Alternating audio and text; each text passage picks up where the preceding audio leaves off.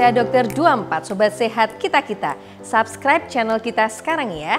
Nah, pasti Anda sudah tidak asing lagi mendengar penyakit angin duduk.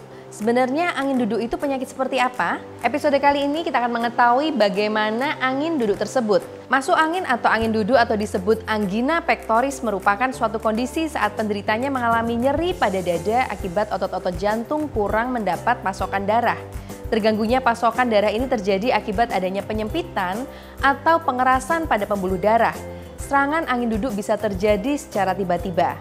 Berikut ini adalah beberapa gejala angin duduk, diantaranya nyeri pada dada yang kemungkinan bisa menyebar ke lengan kiri, punggung, rahang, dan leher.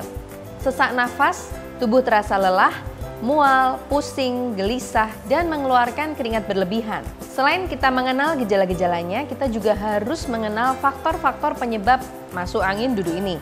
Di antaranya adalah tingginya kadar kolesterol di dalam tubuh, memiliki penyakit diabetes atau sakit gula, hipertensi atau darah tinggi, mengalami stres, obesitas, merokok, kurang olahraga, dan orang yang berusia lanjut lebih berisiko terkena angin duduk atau angina dibandingkan dengan orang yang masih muda.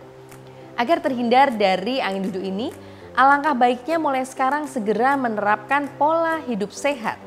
Di antaranya adalah teratur berolahraga, mengkonsumsi makanan yang sehat untuk jantung, hindari makanan yang berbahaya bagi jantung, menjaga berat badan, membatasi konsumsi minuman keras, dan berhenti merokok. Sekian informasi dari saya, semoga bermanfaat. Dan nantikan informasi serta tips menarik selanjutnya di Tipsnya Dokter 24 Sobat Sehat kita-kita. Jangan lupa untuk subscribe ya. Salam sehat.